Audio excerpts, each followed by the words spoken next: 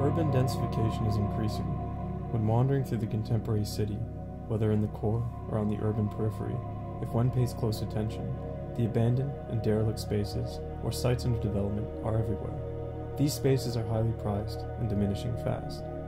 Since the challenges that cities face are numerous and the problems vast, these spaces remain sites of possibility, an opportunity to design and construct innovative solutions that respond to what a city needs. Can these spaces be more than something we see and pass daily? Is there a way that individuals and communities can contribute to the development and planning process of these spaces, and consequently, the design and construction of the future city?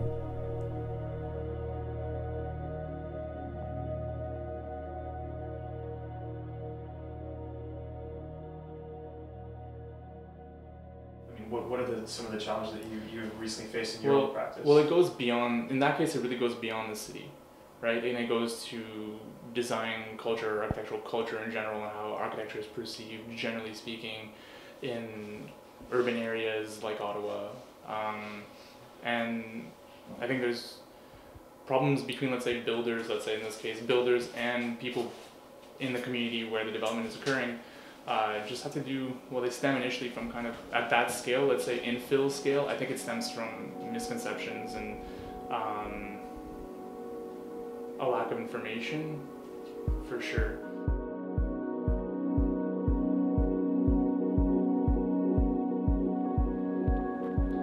For real, man? Are you serious? Even if someone paid you $500, you wouldn't go. Is that what you're saying? Yes. That's exactly what I'm saying. I have better things to do with my time. Oh, come on, man. You know you love that hip-hop rhythm stuff, you know. That's your stuff. That's what you like. That's what you jam to. Okay, I see what you're doing. So because I'm African, I'm supposed to like people banging on trash can, right? No. I didn't say anything like that, man. I'm saying that's your personal thing. That's what you like to listen to. Okay, isn't that right? Let me make it clear for you. I am not interested at all. Pantoute. But all jokes aside though, it's crazy the amount of money they actually charge for such a small space around here. Yeah, man, I know. I guess the price reflects how little property there is. It's crazy.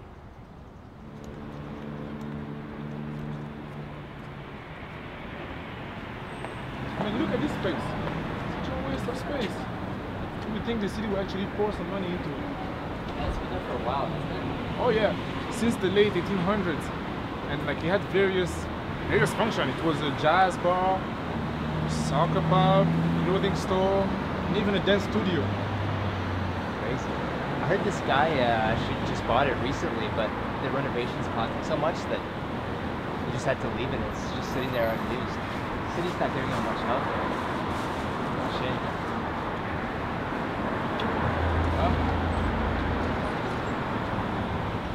Can you just imagine the endless possibilities for this place? Only if they will put a little bit of money into it. The location is unbeatable. The size of it. There's tons of parking in the back. I can already see so many cool things happening here. Yeah, man. Tell me about it. It seems like the trend in the city is just to demolish stuff just so they can put in something new or modern, you know? Instead of just keeping the old beauty that was there already. I just really don't get it. I don't think anyone gets it.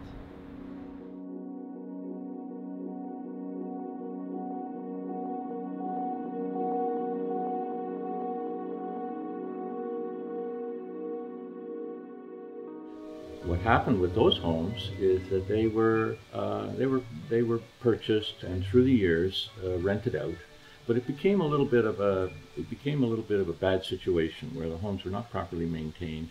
And so I hate to use the word, but a little bit like a slumlord area, and that's happened in a few locations in Ottawa.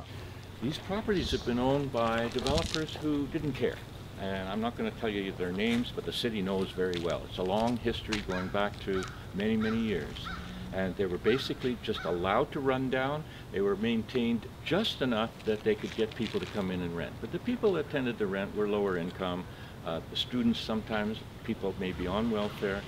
What happened ultimately was the city ordered a demolition 2 years ago. 2.5, 3 years ago. It was actually came from Supreme Court of Ontario, which was ignored. So the house is still standing. Now how you can do that, how you can ignore a Supreme Court order to demolish and make safe, I don't know, but they did. And that's how it stands. Well, the current owner wanted to put up a 22 unit apartment building. Small apartments. They would be very tiny apartments. 22 units is a bit much for this part of the city. It would be difficulty for parking, and maybe it's a little too high a density in a neighborhood of this sort. These are all single-family homes, except for a few that are apartmented.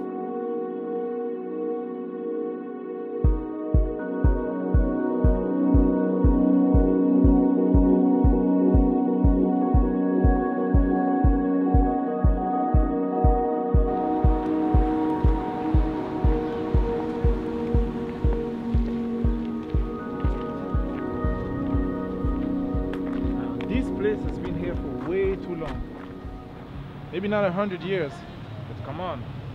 Yeah, I was actually doing some research on this a little while ago, and it used to be like this apartment building with a pizza place in the bottom, but it got taken down by like this huge fire.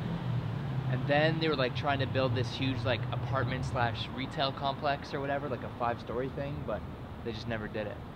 When was the fire? Like 2005. It's been sitting like this for 10 years now. It's crazy. Okay, let's go. There's one more spot I want to show you before we head home. Cool, all right.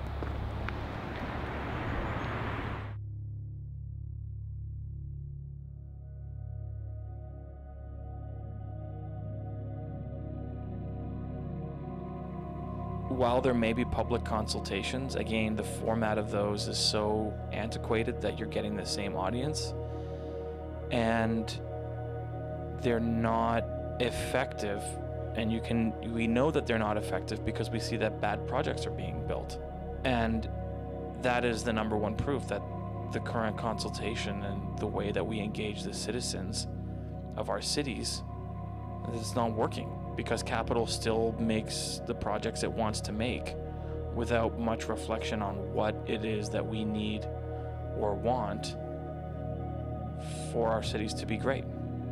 And ways to remove barriers to that conversation and to that engagement are absolutely crucial. And in the absence of such a platform, and in the absence of a desire to change the current engagement process, we get the same results. It's a very simple thing. If nothing changes, everything stays the same. And so the same can be said here for how we design and build our cities. So I don't know. I'm sure we'll find something. Yeah. Just gotta keep positive and whatever. Yeah, I guess you're right. Oh shit, what is this place? It's like a old car mechanic shop or something? I don't know what the spot is, but man, that will make a cool studio. You know, you can actually have shows here, you can sell some music, sell some art. You can jam here. Wait, have you seen this place before? Yeah. Why the shit didn't we come here today then? I know. I checked it out already when we were setting up the viewings. Do you just have any idea how much the guy wants for the rent? What, like 3 grand, 3.5? That wouldn't be so bad. 5 G's. Seriously? Is it okay in there? Like, would we have to do some work or something? And the place is pretty destroyed. I don't think there's been any work done in there for years. So believe it or not, my friend, it's another one of those Ottawa spots who has been empty for so many years. That is a real goddamn shame. Because, man, look at this place. I know. It's unfortunate we were not born with the silver spoon. We'd have more dreams to actually chase. Come on, let's go.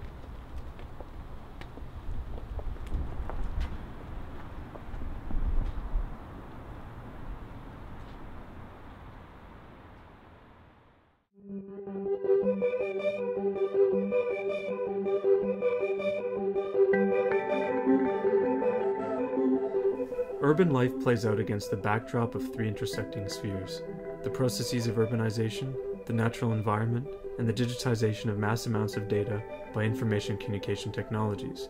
Yet, as cities continue to change, development and planning processes remain a step behind. The challenge is to connect individuals and communities with developers and city officials and enable collaborative and process-driven urban and architectural design that tackles big city problems. This involves creating conditions of transparency, predictability, and accountability by deploying tools that inform, engage, and empower people to be part of the conversation.